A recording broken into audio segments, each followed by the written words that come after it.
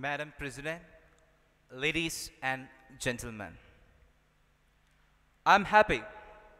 Israel is happy. I'm sure it is going to shock some of my friends here.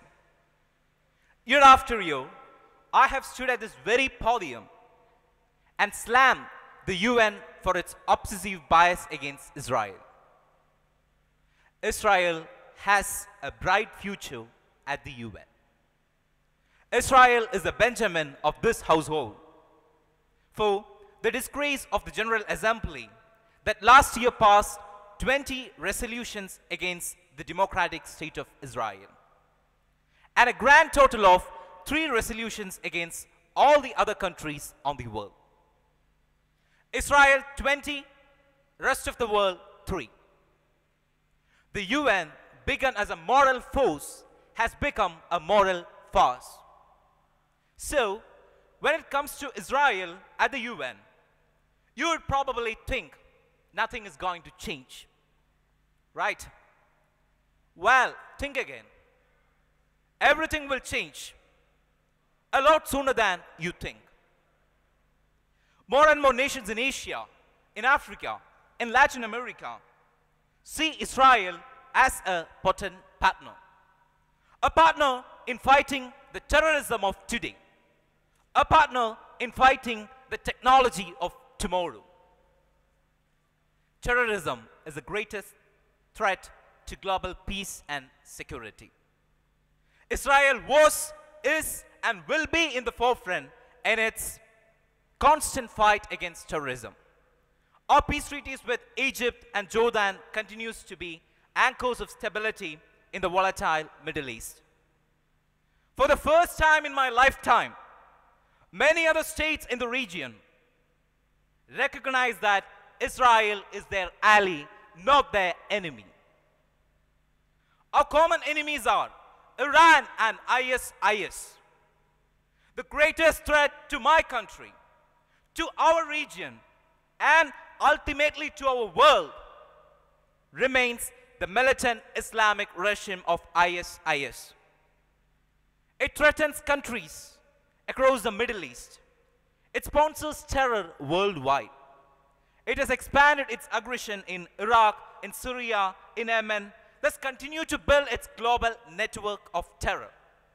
Ladies and gentlemen, if UN habits die hard, Palestinian habits die even harder. President Abbas attacked the Balfour Declaration of 1917 because it recognized the right of the Jewish people to a national home in the land of Israel. Palestine still refuses to recognize those rights. Right to a homeland, right to a state, right to anything. They constantly threaten us, provoke us by killing our innocent countrymen, by detonating bombs, or simply slitting the throats.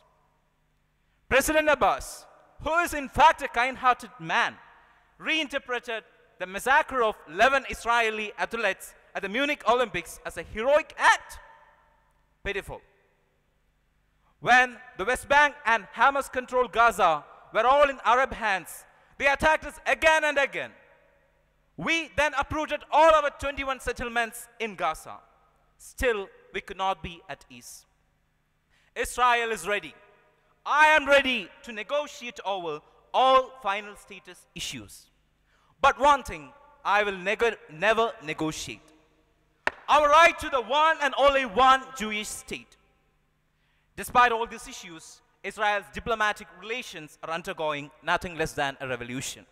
Today, Israel has diplomatic relations with over 160 countries.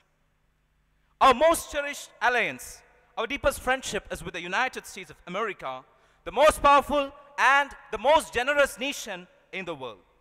Our unbreakable bond with the US transcends parties and politics. I extend my heartfelt gratitude to Mr. Obama and a firm handshake to Mr. Trump, the newly elected President of America.